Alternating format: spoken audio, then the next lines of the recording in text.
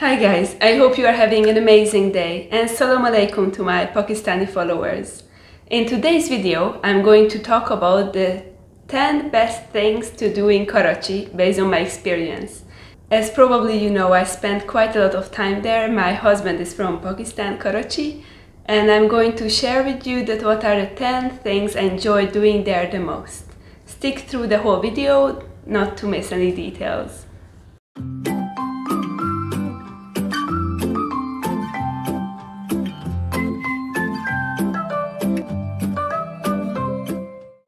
Before we start counting the 10 best things to do in Karachi, please pause it for a moment and let me know in the comments that according to you, what is the best thing to do there? And at the end you could compare that, was it on the list of what I said or was it something different?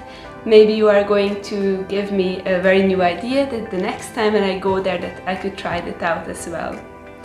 So, number 10. According to me, the 10th best thing to do in Karachi is to go to the sea view. I went there. You can go and enjoy some camel rides. You can walk around on the seaside. You can also see a snake dancing show. We went there the last time and the person started to whistle and the snake came out from the box, and for the first time in my life I saw a snake dancing.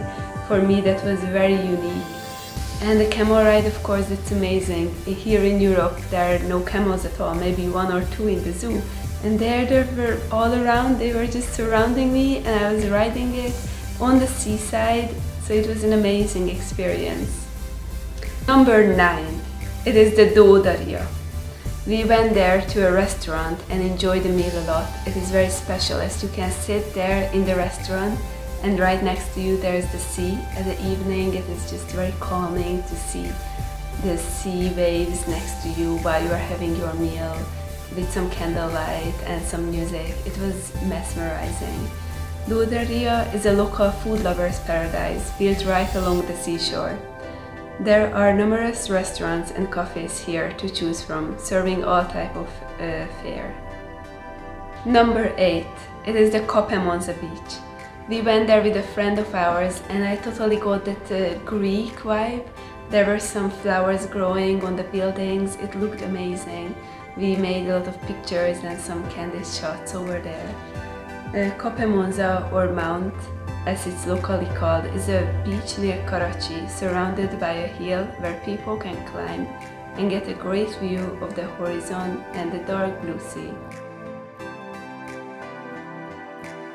It is a museum of the Pakistani Air Force.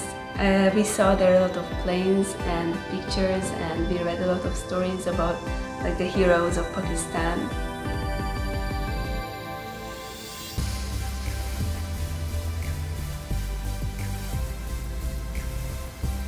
If you like aircrafts, then the Pakistan Air Force Museum is a must visit. It is home to many aircrafts like planes and jets and radars and weaponry that have been used by the Pakistan Air Force through the years, especially during the 1965 war with India. Nearby there are the World War I and II scale models and some modern planes on the display as well. There are also food options in the main park and many places to relax in the gardens. For example, what I personally really enjoyed is that in the garden where the food options were, there was also a small fun fair where there were a lot of rides, and I absolutely love fun fairs, so we just had a lot of fun riding and enjoying after we educated ourselves by reading the descriptions in the museum part.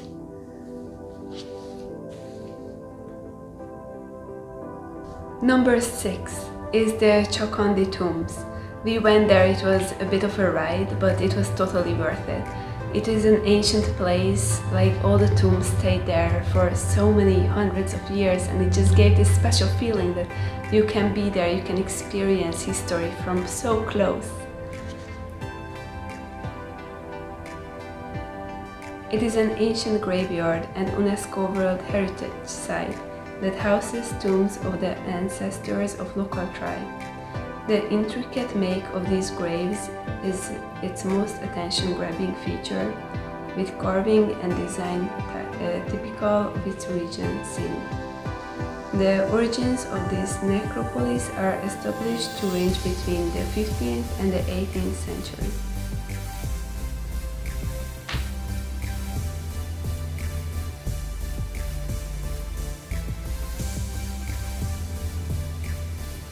Number 5 is the Ibn Qasim Park. We went there, we had a romantic walk with my husband. The sun was setting, it was like behind the mosque. It looked absolutely gorgeous. I really enjoyed walking around there. The Ibn Qasim Park is set on 130 acres of land. This park is the largest in the city and it is visited by over 10 million people each year. There is also a turtle pond and a rose garden found within its gates.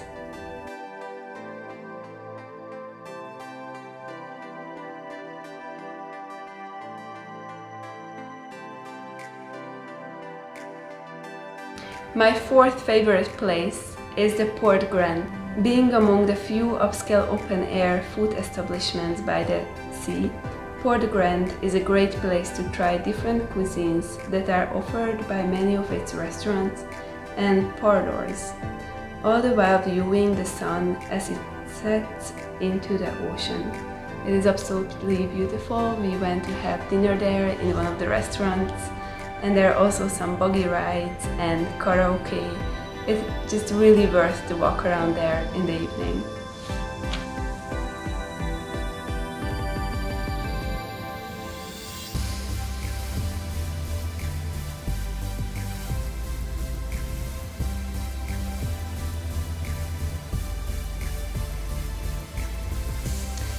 My third favorite place is the turtle spotting beach. It is really special because you can actually see turtles hatching there. In front of your eyes you can see the baby turtles crawling in the sand, and you also have the chance to have some boat ride on the sea. It is a really fun place to go. Not only are winters a great time to visit Karachi because of its mild, cold weather, but also because it's the time when you can spot turtles at the Turtle Beach. This beach is home to green sea turtles that come out to lay their eggs in the sand. It's also a good picnic spot. I didn't try picnicking, but we did see the turtles and we did ride a boat.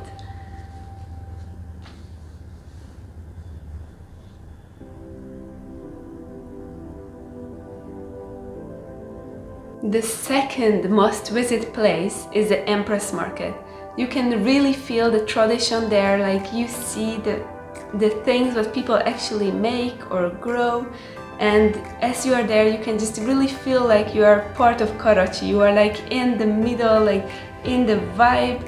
I really enjoyed going there, and also the bird market right next to it. It is a lot of fun. Probably don't go alone if you are a foreigner, but just going there with a local who can guide you around, it is absolutely something that you should experience. The Empress Market is a colorful but chaotic market that sells everything and anything. It's a cool attraction to visit early in the morning to avoid rush hour. All imaginable groceries, live animals and pets, textiles, stationery, and many other things can be bought in the foyers and interiors of the colonial era structure. The building is named after Empress of India, Queen Victoria. And finally we arrived to the number one thing what you absolutely have to visit when you are in Karachi. It is like the foundation of the culture of the country. It is the Mazar of Quiet, the mausoleum. The pure white marble facade of the museum is not sight to miss when in Karachi. The mausoleum is a resting place for the country's founder, or in Urdu, Quaid Muhammad Ali Jinnah. I hope I pronounced it well. Its minimalist, done over a cube design was inspired by the Samanid Mausoleum in Uzbekistan. We went there, it is absolutely beautiful. The garden around it is also very neat. There are like fountains, plants, the garden is gorgeous. And the mausoleum is clean, you can feel peace there. And just like as you go there, you just feel like a lot of respect for this man. So absolutely you have to go if you are visiting Karachi. So thank you very much for watching. I hope I taught you something, that you could find this video useful, you learned maybe some facts, or you just enjoyed hearing about your country if you are from Pakistan. So don't forget to let me know that what are the other things what you think we should be visiting when we are going to Karachi. What is your favorite place to go to? I hope you enjoyed this video. Please give it a like and sign up to my channel with the bell icon so that you can get notified anytime I publish a new video.